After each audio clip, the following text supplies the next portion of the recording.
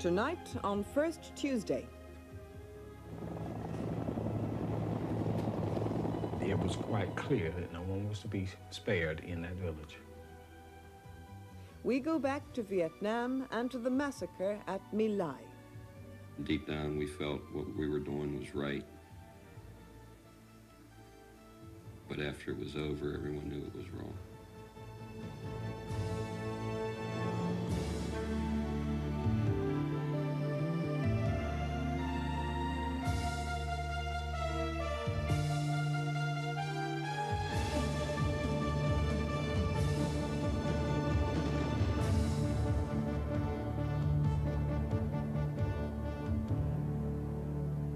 Good evening.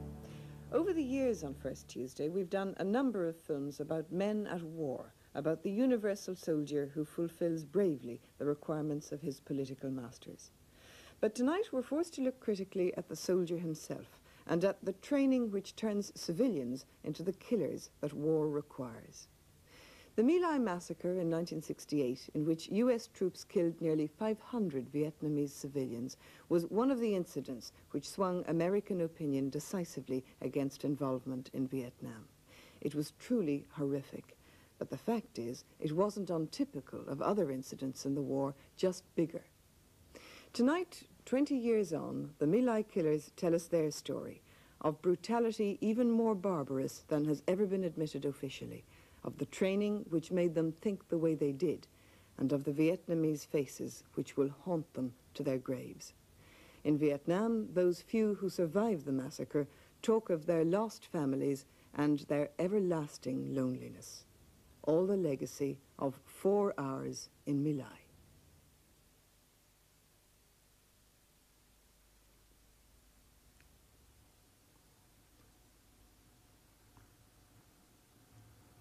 Can you tell me, Bernardo, what this book is? Why you've kept it?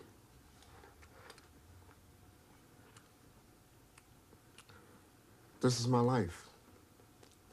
This is my past, this is my present, and this is my future. And I keep it, to remind me. But it's always there. This is it. This is my life. This is everything. This is the way I am.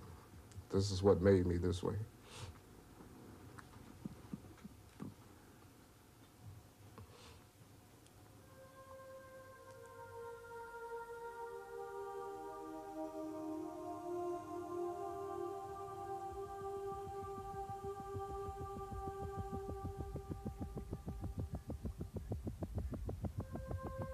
My Lai today, a small hamlet close to the coast of central Vietnam.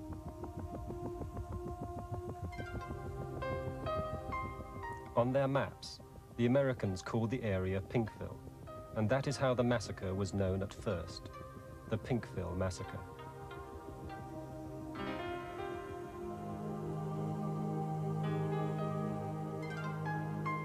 Today, the villagers are farmers and fishermen, just as they were 20 years ago.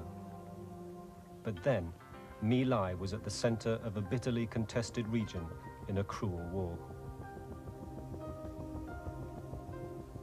Early one morning in March 1968, Charlie Company of the 1st 20th American Infantry Battalion landed here by helicopter and attacked the village. By the time they left, 4 hours later, the young GIs of Charlie Company had killed hundreds of old men, women, and children in cold blood. The village of My Lai had ceased to exist.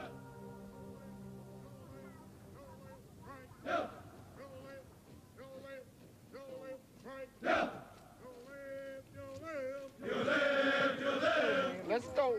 In Fort Benning, Georgia, new infantry recruits to the American Army receive their first rounds of ammunition and take their first steps as soldiers.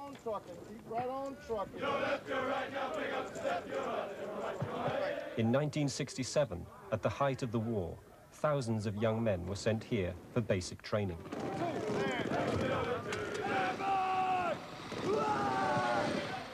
Most were bound for Vietnam, including many of those who would eventually make up Charlie Company.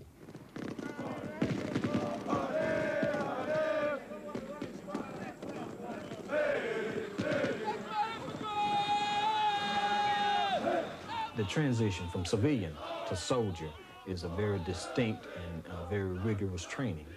Soldiers are taught all the things that they need to know about being a good soldier in those very early days and weeks in basic training. Let's go, step it out, step it out. Keep your heads up. You all look like you're tired. Are you tired? No, yes, I did. They are taught how to use weapons to kill. They are taught how to drill, how to march with weapons. Get that weapon up, all of these drills and different maneuvers are carried out by orders. Move out! They are taught hand-to-hand fighting. They are taught close order fighting. They are taught how to deal with the enemy when they come face-to-face with him. They are trained to be killers. They are trained from their early weeks in basic training. They are taught how to use a bayonet.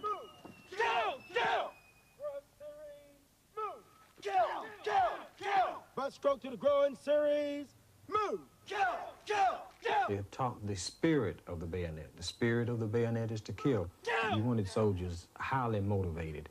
His way of motivating them was to have a response, a command and response from the soldiers. And he would say, what is the spirit of the bayonet? And to kill, Sergeant, to kill. What is the spirit of the bayonet? To kill. So soldiers were motivated along these lines. What is the spirit of the bayonet? Kill, kill, kill! It's cold blues down! And that would be their response. And he would drill them into a state of readiness. And he would just inspire them through his speaking and through his talking and through his teaching of what the spirit was. As one of the sergeants who trained the men of Charlie Company, I was very pleased with the way they turned out. They turned out to be very good soldiers.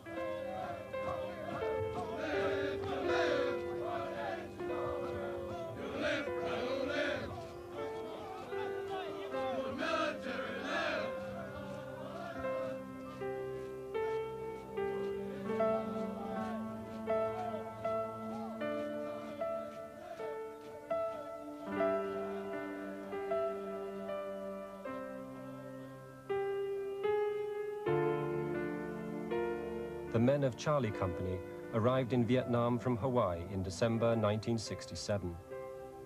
They'd had no combat experience, but had performed well in training and were considered the best company in their battalion. Their average age was 20. They'd been drawn together from all over America. An Army report would later describe them as a typical cross-section of American youth assigned to most combat units.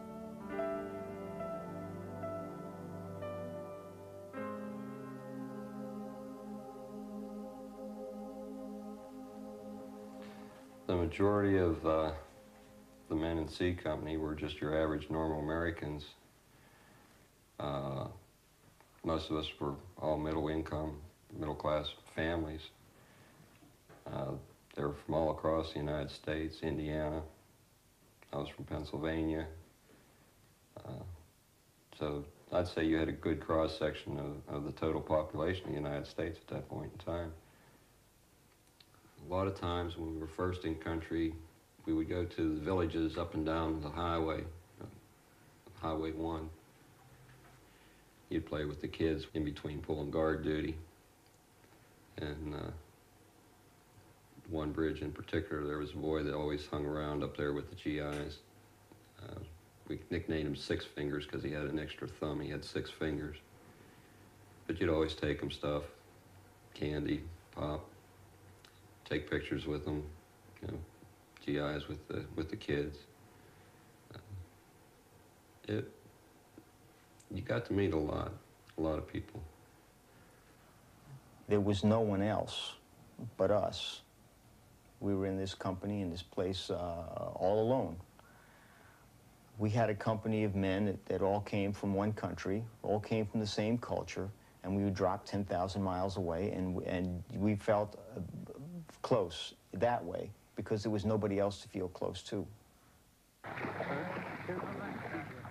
American soldiers on patrol in Vietnam in 1968. This was the job of the infantry, the common grunts.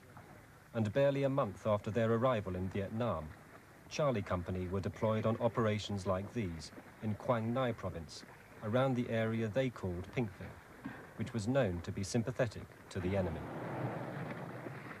When we first started losing members of the company, it was mostly through booby traps and snipers. We never really got into a main conflict per se where you could see who was shooting at you and you could actually shoot back at them one-on-one. Booby traps was the main problem. Newsreel pictures show clearly enough the effect of booby traps. In the weeks leading up to My Lai, Charlie Company experienced many scenes like these. In a unit of little over 120 men, they lost 4 killed and 38 wounded, almost all by mines, booby traps, and snipers. They could seldom find an enemy to shoot back at, and as their frustration grew, the distinction between combatants and civilians rapidly eroded. I've seen the enemy, yes. But who is the enemy? You know, you had little kids over there that would shoot you or stab you in the back when you walk away. You know, who's the enemy? How can you distinguish between the enemy, the good or the bad? All of them look the same. That's the reason the war was so different. You know, it wasn't like the Germans over here or Japanese over there. They all look like North and the South. You know, so how can you tell? Within a few weeks of arriving in the country, men from Charlie Company had already begun systematically mistreating their prisoners. There were reports of random killings and rapes. One GI took this snapshot of an interrogation involving torture. In mid-February, Lieutenant Calley, leader of the 1st Platoon, threw an old man down a well and shot him. No disciplinary action was taken. When I saw American soldiers committing acts that would be called atrocities if somebody else had done them, I began to think that maybe I was wrong. Maybe I had been just too naive all my life, that this was the way things really were. I tried not to think like that. I tried to keep my own values together, but it wasn't easy. Little by little, I began to see that this group of men was getting out of control. On the 15th of March, plans were drawn up for an attack on My Lai, believed by intelligence to be the HQ of a Viet Cong battalion. Charlie Company was to mount the main attack, and fierce battle was anticipated. Colonel Aran Henderson, brigade commander, expressed irritation at past failures to close with the enemy and demanded more aggression. Lieutenant Colonel Frank Barker drew up detailed plans, and his orders were passed on to Charlie Company by their CO, Captain Ernest Medina. No one in the chain of command has ever accepted responsibility for what happened, but Charlie Company had little doubt about what they had to do. The understanding or the order that was given was to kill everybody in the village. Someone asked if that meant the women and children, and the order was everyone in the village, because those people that were in the village, the women, the kids, the old men, were VC, they were Viet Cong themselves, or they were sympathetic to the Viet Cong. They were not sympathetic to the South Vietnamese army, and they weren't sympathetic to the Americans. They weren't giving us any assistance. They weren't helping us in the war effort whatsoever. So it was quite clear that no one was to be spared? It was quite clear that no one was to be spared in that village. My understanding was we were going to get into one hell of a fight, and we were going to kick some ass when we got done. There wasn't going to be anybody left. It didn't turn out that way.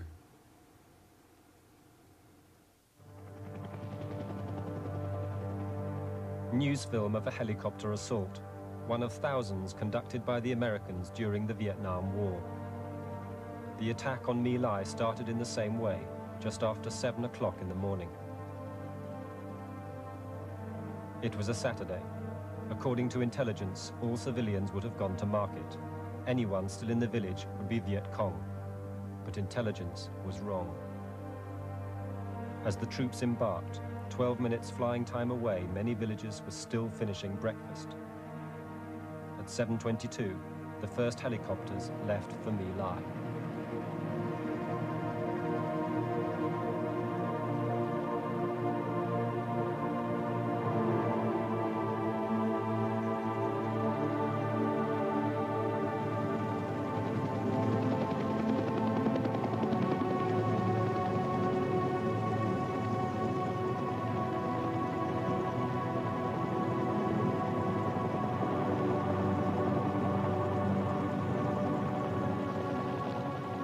The first helicopters appeared over My Lai at 7:35 a.m.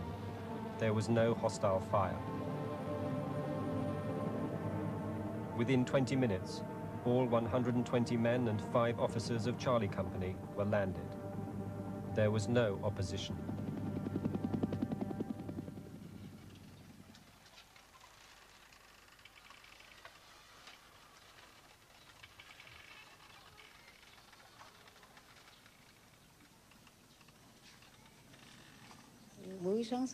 Buổi sáng chuẩn bị đi ra đồng là tà ba tập thang nó đánh, nó quằn, nó thả một quả khói, rồi phố bán đánh, đồng bào không biết chạy đâu, bán một số, còn một số nó dẫn đi tập trung, như tôi đây nó dẫn đi tập trung, rồi nó dẫn đi đến mương cây, dẫn đến mương cây nó bị ngồi xuống, ngồi nó biết đứng lại dậy, đứng lên, tưởng đâu là nó đứng nó cho về, cuối cùng đứng lên nó xô xuống mương cây, nó bén đồng bào ta cháy hết.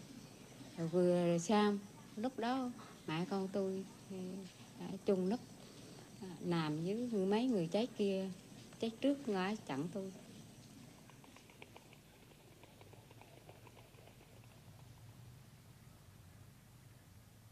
I was 19 when I went to Vietnam. I was a rifleman specialist, 4th class. I was trained to kill, but the reality of killing someone is different from training and pulling the trigger. You know.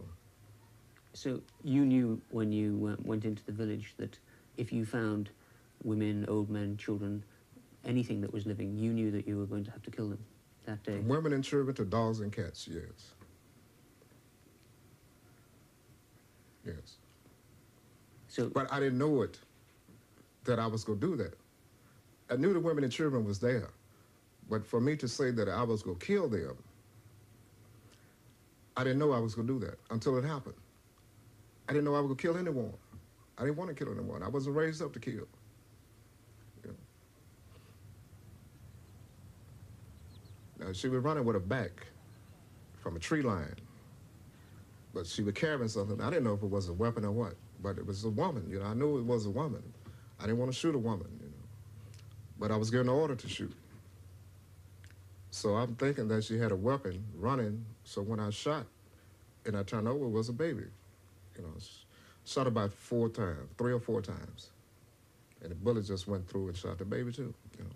And I turned over and I saw the baby face where it was half gone. You know? And I just blinked, I just went. The training came to me, the programming to kill. And I just started killing. What do you mean you just started killing? Did you go looking for people to kill or what? You didn't have to look. It was there. They was trying to get away. But they was just there. It wasn't hard to kill. It wasn't hard to find anyone to kill.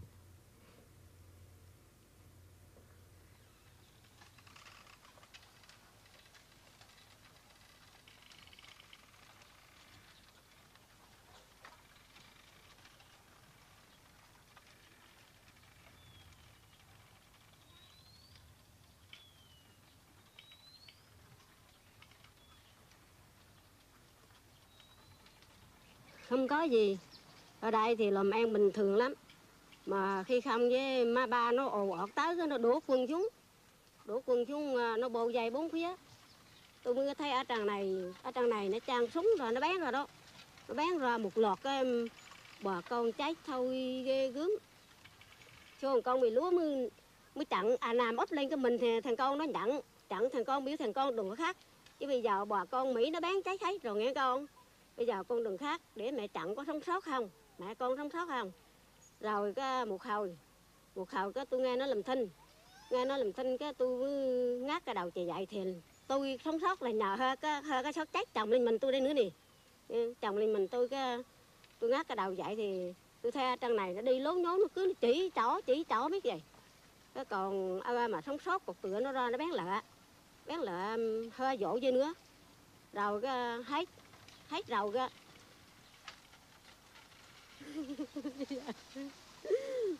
nghĩ tôi mẹ tôi em tôi con rồi chết tôi đó, nghĩ nó đứt ruột đứt gân quá đi. Cam tù giặc Mỹ lắm, tội quá đi.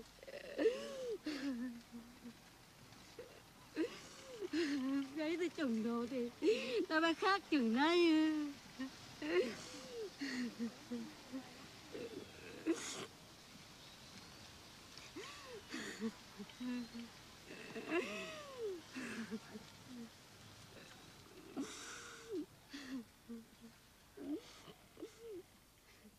That day in my life, I was personally responsible for killing between 20 and 25 people, about 25 people, personally. Men, From women. shooting them, to cutting their throats, to scalping them, to cutting off their hands, and cutting out their tongue. I did that. Why did you do all that? You didn't tell me. Why did you kill them and do that? I just went. My mind just went. I wasn't the only one that did it. A lot of other people did it. I just killed once I started the training, the whole programming part of killing. It just came out. But your training didn't tell you to scalp people or to cut ears? No. But a lot of people were doing it. So I just followed suit. I just lost all sense of direction, of purpose. I just started killing any kind of way I could kill. It just came. I didn't know I had it in me. But like I said, after I killed the child, my whole mind just went. It just went. And once you start, it's very easy to keep on. Once you start. The hardest part is to kill, but once you kill, that's become easier to kill the next person and the next one and the next one. Because I had no feelings or no emotions or no nothing, no direction, I just killed them.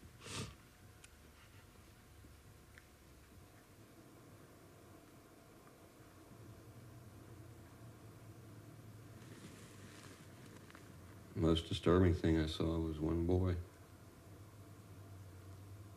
And this was something that, you know, this is what haunts me from the whole ordeal down there. You know, there was a boy with his arms shot up, half hanging on. And he just had this bewildered look in his face, and I'm like, what did I do? What's wrong? He was just, you know, it's hard to describe. Couldn't comprehend.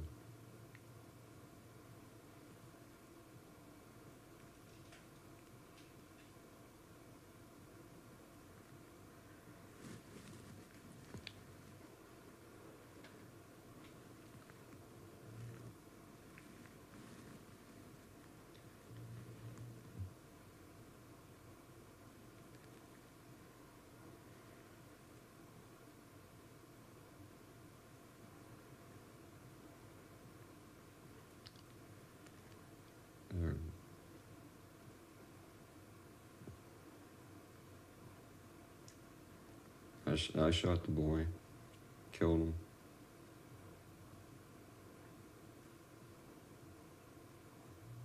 And I'd like like to think of it more or less as a mercy killing because somebody else would have killed him in the end. But it wasn't right.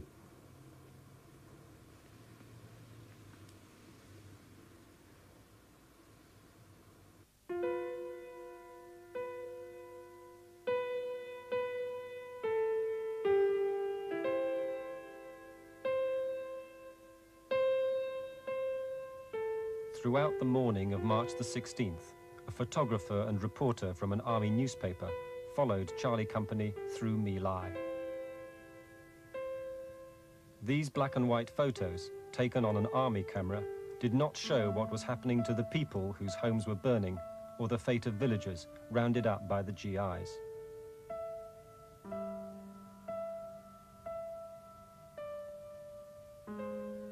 But the photographer was also carrying his own camera. I happened up on a group of GIs surrounding these people. And one of the American GIs yelled out, "Hey, he's got a camera." So they kind of all dispersed just a little bit, and I came up on them, and looking at the photograph, I noticed the one girl was kind of frantic, and an older woman trying to protect a small child. And the older woman in front was just, you know, kind of pleading, trying to beg, you know, begging and that. And another person, that woman was buttoning her blouse and holding a small baby. Okay, I took the photograph. I thought they were going to question the people. But just as soon as I turned and walked away, I heard firing. I looked around over the corner of my shoulder. I saw the people drop. I just kept on walking. At the time, it was just, you know, capturing a reaction. But when you look at it later on in life, you know now these people are dead. They were shot. Just kind of an eerie type feeling that goes over, you know, goes through your whole body. And you think back, could I have prevented this? How could I have prevented this? Yeah, it's a question I still kind of, you know, ask myself today.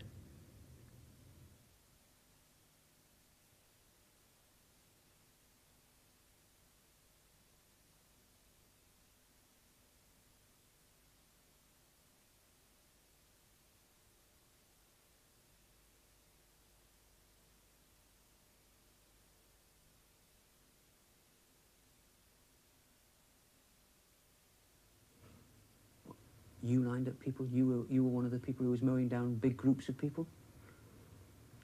A group of about 10. Yes. What happened? Did you round them up? We just round them up, put them in a circle, and put me, a couple of more guys, and just put the M16 on automatic, and just mowed them down. Just killed them. Have you ever seen any photographs of the people you killed? Yes, yes. Have you got those photographs? I have photographs of the people I killed. Which photographs are they?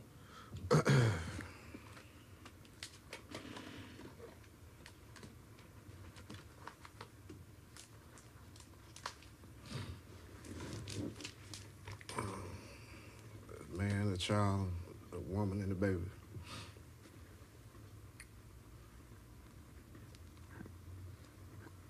How can you bear to look at those today? Because this is my life. This is my life.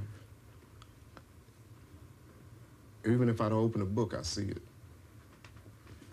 In my nightmares.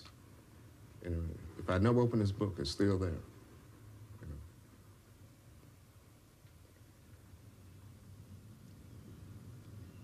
During the mission, as it was going on, we kept just reconning around.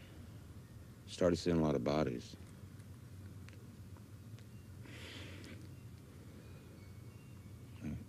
It didn't add up, you know, how all these people were getting killed and wounded, and we weren't receiving any fire. Just, you know, it didn't make sense. There was too many casualties there, and how they were, the locations they were in, you know, figured out artillery couldn't do this because there were, you know, bodies in places the artillery didn't hit, trying to get out of the village. The radio traffic recorded between command helicopters betrays no knowledge of the slaughter that Warrant Officer Thompson was witnessing as he hovered just above ground. Between 9:30 and 10 o'clock, when he saw GIs advancing on another group of defenseless women and children, Thompson ordered his crew to turn their guns on their fellow Americans. Larry Coburn was Thompson's door gunner. Warrant Officer Thompson was desperate to get these civilians, what he believed to be civilians, out of this bunker and into a safe area. He'd seen beforehand that what he was trying to do to help the people on the ground wasn't getting done. He was convinced that the ground forces would kill these people if he couldn't get to them first. He landed the aircraft in between the American forces and the Vietnamese people in the bunker. Got out of the aircraft, had us get out of the aircraft with our weapons to cover him, and he went and had words with a lieutenant on the ground. He asked the lieutenant how he could get these people out of the bunker. The lieutenant said the only way he knew was with hand grenades. So when Warrant Officer Thompson came back to the aircraft, he was furious, and he was desperate to get these people out of the bunker. He told us he was going over to the bunker himself to see if he could get them out. I don't even think he took a rifle with him. I think he was, besides a sidearm, he was relatively unarmed. He told us if the Americans were to open fire on these Vietnamese as he was getting them out of the bunker, that we should return fire on the Americans.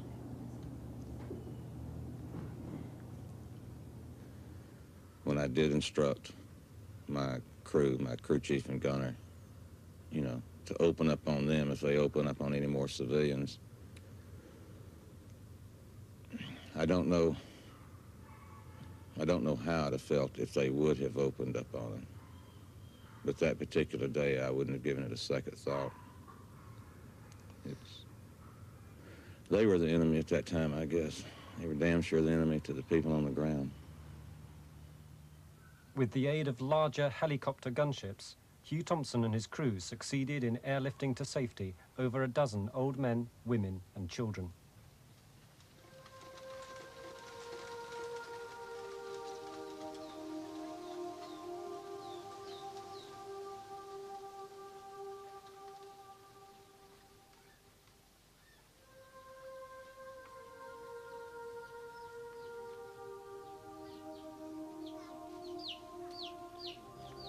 Cái lần thứ nhất ấy, thì nó vô rồi anh máng vừa lớn rồi chạy, nó thấy chạy theo, nó coi thì là cho kẹo trong thủi nước mát để cho ăn, rồi cho ăn rồi cái đi.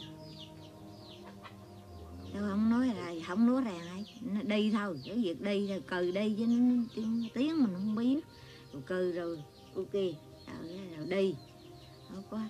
Rồi đi rồi cái thì biết cái tiếng ok đó.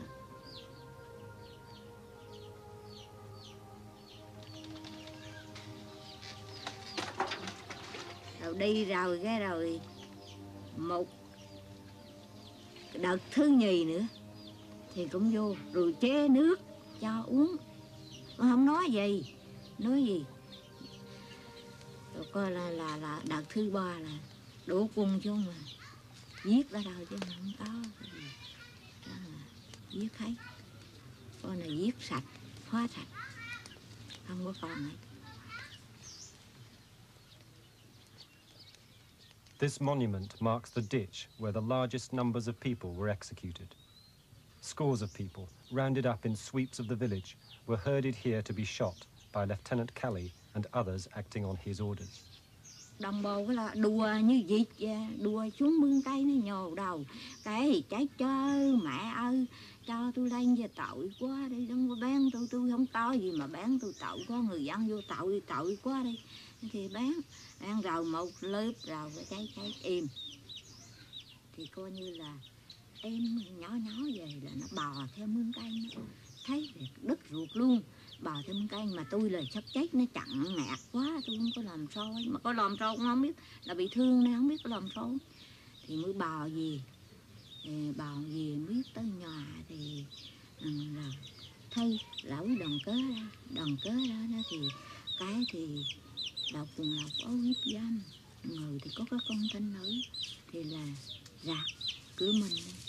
Như vậy thì không biết là cái lý do làm sao.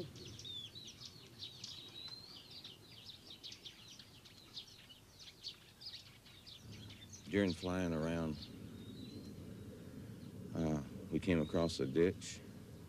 It had bodies in it, a lot of them. Women, kids, old men. I remember thought going through my mind, how did these people get in a ditch? And I finally thought about the Nazis, I guess, and marching everybody down into the ditch and blowing them away. Here we are supposed to be the good guys in the white hats. It upset me. As we were flying over it one time, we noticed, some movement in it. And Andretta, who was my crew chief, spotted a child moving around amongst, the bodies that were in there. So we landed the aircraft next to the ditch, and we got out of it, and my gunner, stood on one side of the aircraft, and I stood on the other. Andretta went down wading, through the bodies, and brought back up, a little child about 3 years old.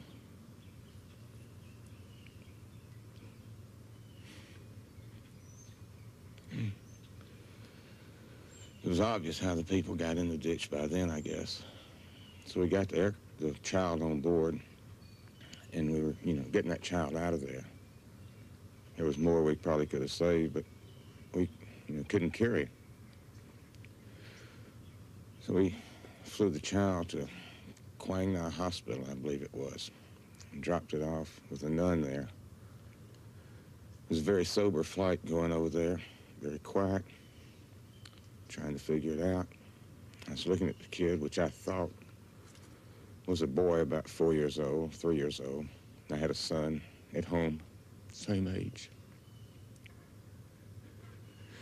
And you're thinking that it could be your kid. It was a quiet flight. Later found out in some investigations and hearings that it was actually a girl.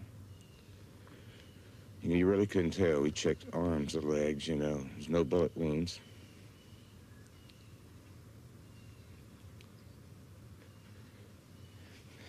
It still hurts to think about us doing things like that.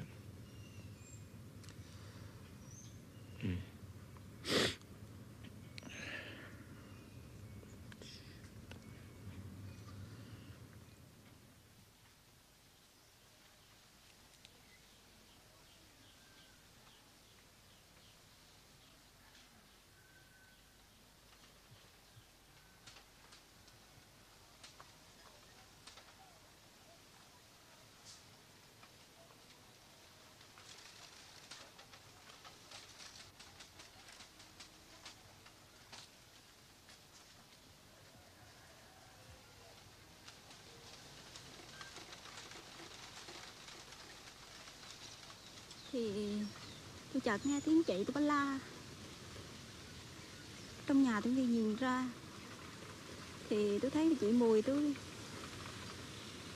lúc đó là 14 tuổi.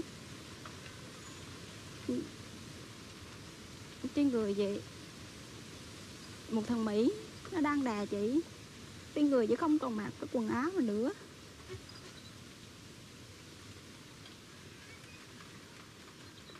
Nhưng lúc đó tôi không hiểu đó là gì. Và sau này chị tôi đang ra sức chống cự lại nó. Và sau đó thì bọn Mỹ đã bắn luôn. Sau đó thì bọn Mỹ đứng lên, nó mặc quần áo vào và nó bắn luôn chị.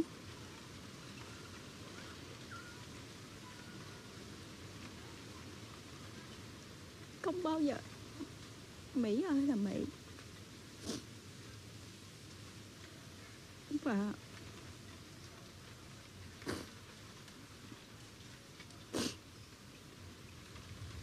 Và là sau không còn biết thời gian là bao lâu.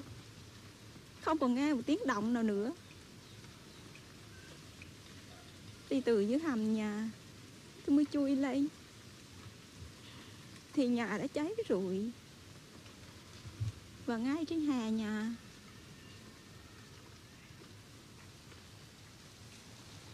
những người thân của tôi bị chúng cháy cong queo. Và tại giữa sân nhà này,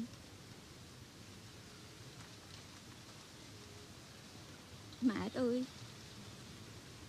và đứa em 7 đang ôm đứa em tay vẫn còn ôm em, đứa em 7 tháng của tôi, vì chúng chắc đồ đốt mà chỉ bị cháy nửa thân người. Lúc đó tôi không còn biết gì nữa, chỉ biết đứng bên mẹ mà khóc.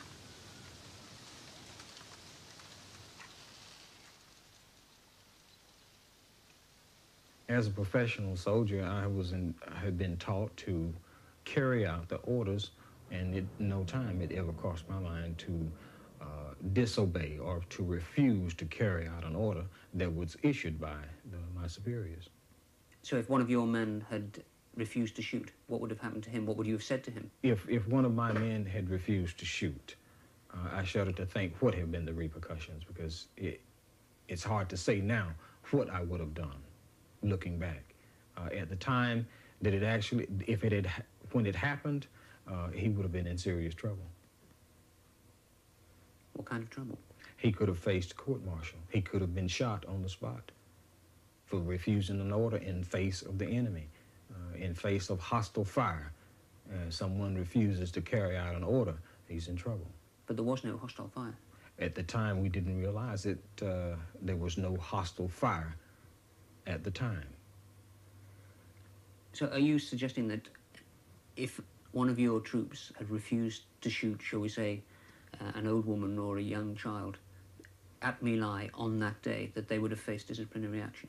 They most definitely would have faced disciplinary action had they refused to fire or kill or carry out the orders, yes. But these were young kids. Most of them had never killed anybody before. I mean, to kill a child seems a monstrous thing. Why were these people able to do this without questioning it?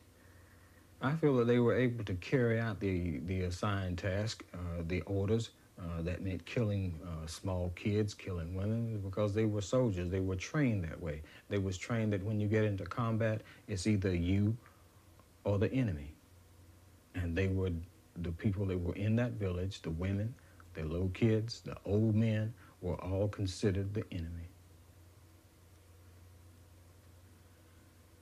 So, leaving aside the question of following orders, do you think that that order was morally right, and that the actions of the troops that followed that order, yourself included, were behaving in a moral fashion?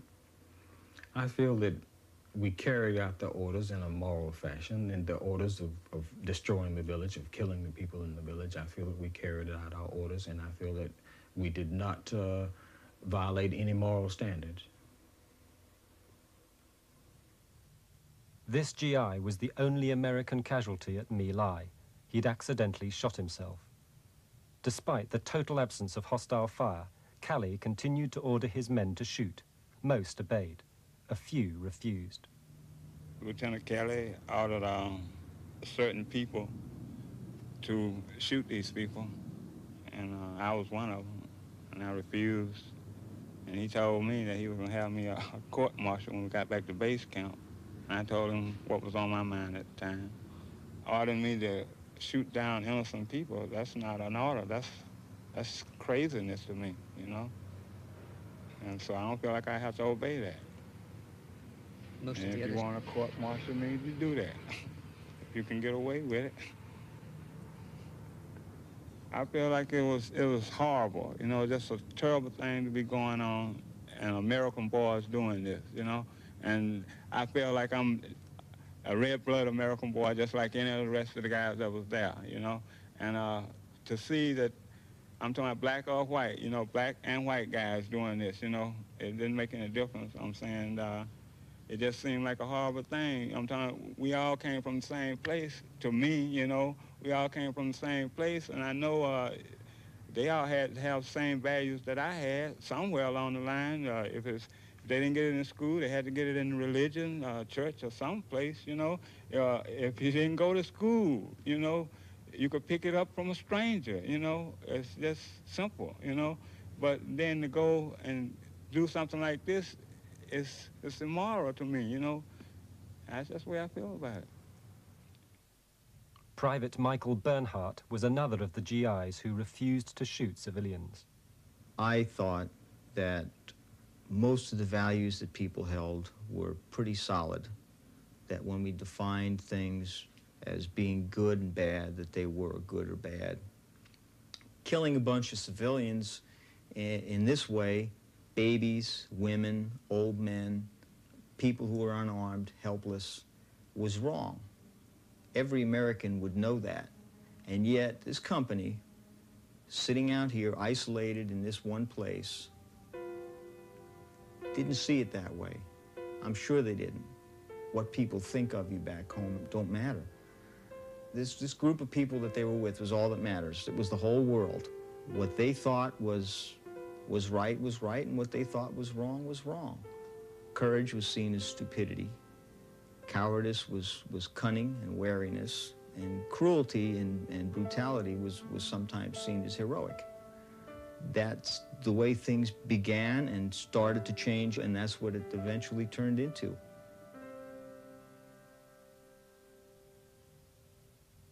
By 11:30, when Charlie Company broke for lunch, they had killed around 400 people. Newspapers in America hailed a significant victory, with many enemy dead. For over a year, what really happened at My Lai remained hidden from the outside world. Gentlemen, it was late in April 1968 that I first heard of Pinkville and what allegedly happened there.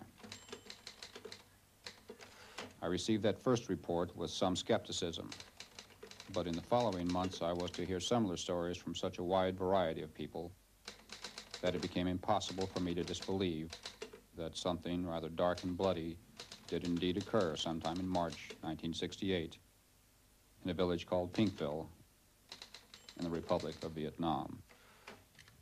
With this letter sent to leading members of Congress, America began to learn the truth about My Lai. Its author was an ex-GI who'd heard about the massacre while serving in Vietnam. When I sat down with a friend who had been there 3 weeks after the massacre, and we were telling each other war stories, and we hadn't seen each other in 3 months, and I said, "What have you been doing?" He said, "What have you been doing?" He said, "Oh man, did you hear what we did at Pinkville?" I said, "No, what'd you do at Pinkville?" He said, "We went in there and we killed everybody." I said, "Killed everybody? What do you mean?" He said, "We just shot them, lined them up and shot them down. 300, 400, 500 people, I don't know how many." And my immediate reaction was, you know, these no good sons of bitches. Look what they've gotten me into, look what they've gotten us all into. They left me now with a choice to turn in my friends or to be a part of this horrible crime. And I'm not going to be a part of this horrible crime. The only way to not be a part of the horrible crime is to discover the truth and to pursue it. And let the chips fall wherever they land. And that's what I set out to do. The smaller massacres, the murders of 1 and 2 and 3 people at a time, allowed you to evade the truth of what you were involved in. When you murder a village of 500 people, or you know that a village of 500 people has been murdered in one afternoon, in one morning, it's pretty tough to evade the reality of that and the implications of that. One of my friends, when he told me about it, said, "You know, it was this Nazi kind of thing." And that's exactly right. It was this Nazi kind of thing. We didn't go there to be Nazis. At least none of the people I knew went there to be Nazis. I didn't go there to be a Nazi. News of the massacre spread a wave of horror around the world. In America, initial incredulity turned quickly to shame and national anguish. As the inquiries and trials began, the men of Charlie Company emerged to public scrutiny. Sergeant David Mitchell, accused of shooting people at the ditch site in My Lai. But I'm not guilty. Charlie Company's commanding officer, Captain Ernest Medina. I can further say that I did not see any slaughter at My Lai 4 that day, and none was reported to me. And I'll further state that I did not order any massacre at My Lai 4. Lieutenant William Calley, originally charged with 109 murders. Calley came to embody the issues at the heart of the case. His defense, that he was only following orders, evoked disturbing comparisons with the Nazis at Nuremberg. Meanwhile, army investigators returned to My Lai as part of a massive inquiry which was to put the facts of the massacre beyond dispute. The original list of charges drawn up by the Army's Criminal Investigation Department left no doubt about the nature of Charlie Company's operations in My Lai. Based on the original documents that we received as a result of our investigations, it was a massacre. It was a violation of all the rules of land warfare that I've ever known in my life, because it was just cold-blooded killing of people who appeared to be defenseless civilians. But the prosecutors misjudged public opinion. Attitudes to Calley in particular reflected a growing hostility to the prosecution of My Lai veterans. All I can say is thank you all very much, each and every one of you that has supported me, and also those that are supporting the men still over in Vietnam and the United States Army. Thank you very much. There was a change in the public attitude. And now they say, wait a minute, you shouldn't be prosecuting soldiers for just carrying out their duties.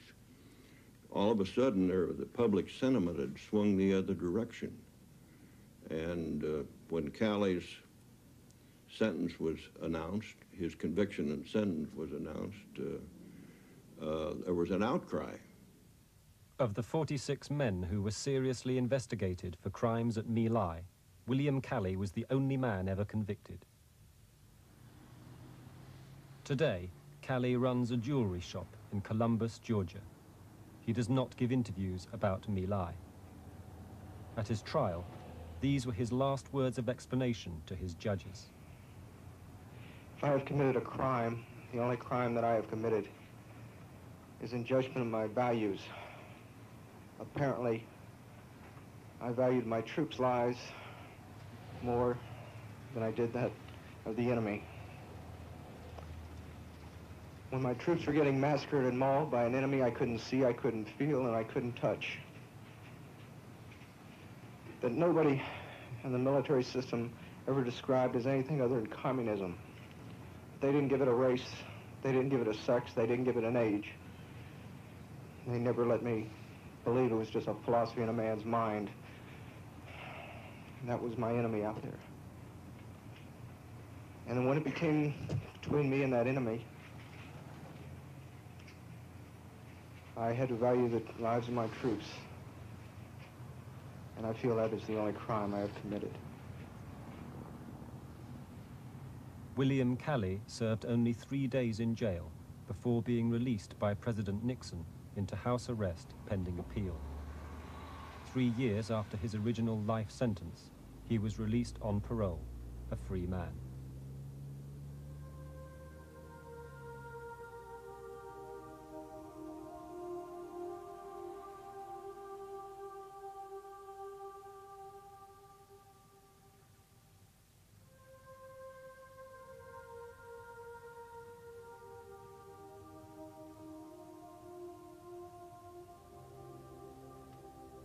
Nhớ biết suy nghĩ cho nên dò đây.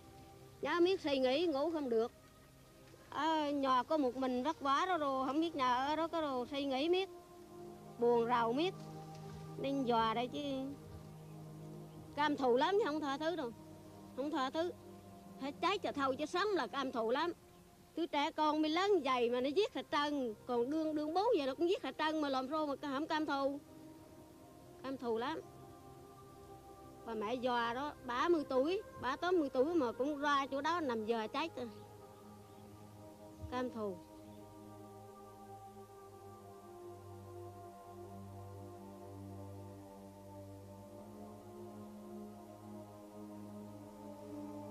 wish I could bring them back, but I can't. God asks for their forgiveness, but the damage was already done. When we went in there with a purpose. And deep down, we felt what we were doing was right. But after it was over, everyone knew it was wrong. And the damage was already done. It was too late.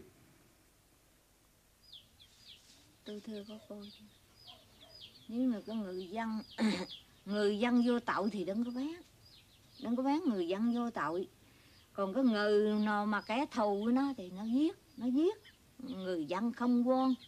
Chứ cớ này đương bưng chén cơm ăn mà cũng phải đành mà cháy, đương ngậm ở củ trong miệng cũng đành cháy. Người như vậy mà hiếp dâm rồi rạc rửa mình như vậy lên, nó cam thù biết là bốn kế. Người dân vô tội không có cái gì hết. Với nó người dân đối xử với người Mỹ mà hình dũng vậy, nó không bán phá, giết sạch, đốt sạch, cũng ôm bụng mà chịu. Đây, đồng bộ tôi là cam thù, còn sống sót người nào là cam thù. Những người Mỹ giết người dân vô tội, toàn óc. How can you forgive? You know, I can't forgive myself for the things, even though I know it was something that I did and something that I was told to do. But how can I forget that? I forgive. I can't. I live with it every day. It's easy for you to say, well, you go ahead with your life. But how can you go ahead with your life when this is holding you back? How can I can't put my mind to anything positive because it's always negative?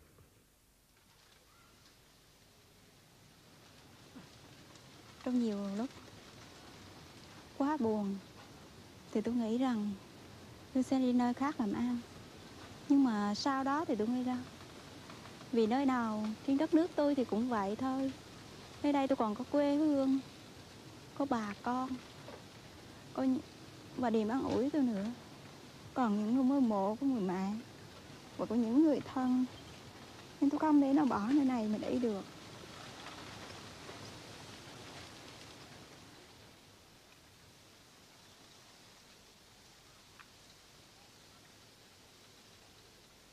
These people were tortured by this. They were kids, 18, 19 years old. Most of them had never been away from home before they went to the service. And they end up in Vietnam. And in a moment, following orders, in a context in which they've been trained, prepared to follow orders, they do what they're told, and they shouldn't have, and they look back a day later and realize that they probably made the biggest mistake of their life. There are only a few people who were in those circumstances who had the presence of mind and the strength of their own character that would see them through that circumstance. Most people didn't. And for most of them, even people that I personally just was stunned to discover that they'd made the wrong choice, they did. And they had to live with it. They have to live with it. And so do I. So do we all. There's a part of me that's kind and gentle. There's another part of me that's evil and destructive. Very evil and destructive. There's more destructiveness in my mind than goodness. There's more wanting to kill or to hurt than to love or to care. I don't let anyone get close to me. That loving feeling or the caring feeling is not there. And that was caused by My Lai, you think? That was caused by My Lai.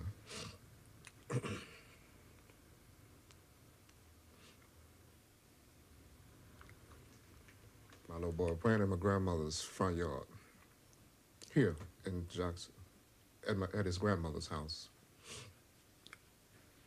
And there was some teenagers across the street got into an argument. It was 14 and 15. And one went home and got a gun. And the other one just ran in the direction where my little boy was playing. And he shot him in the head. I was in the house. And I came out and picked him up, but he was already dead. He was dying. So when I looked at him, his face looked like the same face of the child that I had killed. And I said, this is the punishment for me killing the people that I killed. And when the picture that I had, they had his funeral, I got back from the funeral that night. That's the way it cracked. And I left it like that. It just cracked.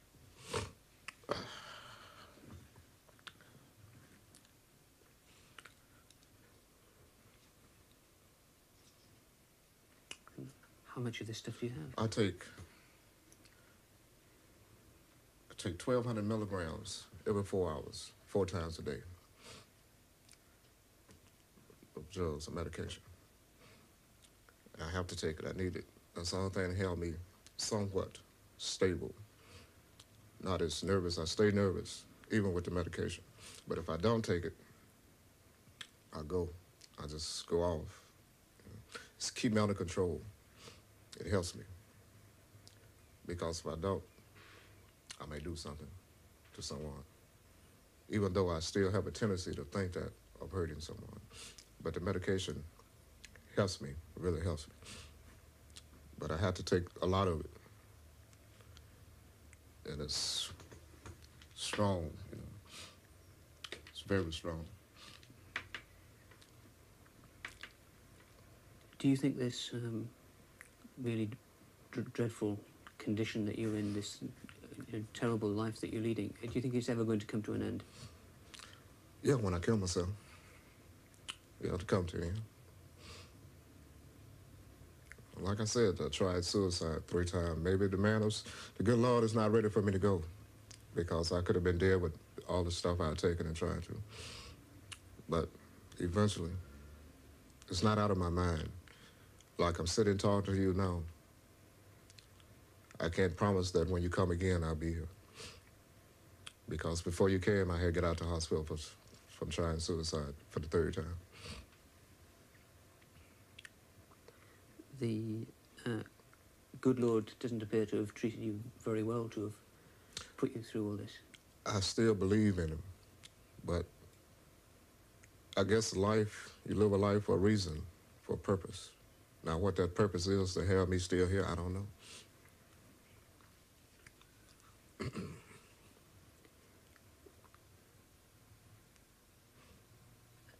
Are you ashamed or sorry for what you've done? Yes, I'm ashamed, I'm sorry, I'm guilty. But I did it. You know, what else can I tell you? It happened. You're looking at someone that did it. It can happen if you go to war. Those are the type of things will happen and can happen to anyone. After they train you and they program you, it can happen. It happens. That's reality. That's what war is. War is not something that I shoot at you, you shoot at me. Well, we take time out. You know, well, don't shoot me here, don't shoot at you. War is war. It's killing all type of ways. And that's where we don't need another war. Don't be walking up to that man's back. Keep that distance. I told you what it was. Hey, keep your head and eyes straight to the front. Why, you seem like you can't hang? Keep that distance.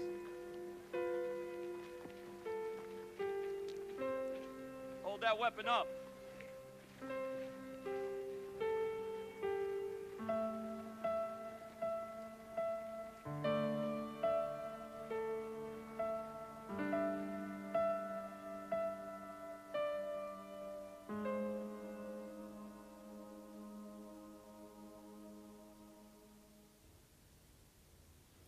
The My Lai massacre was carried out by ordinary American youngsters whose average age was 20. They'd been only 7 weeks in Vietnam. It didn't take long to change them from supposedly civilized people to barbarians, only some months of military training and the pressures of war. The training hasn't changed perceptibly. Given another war, it could all happen again. First Tuesday will be back in June. Until then.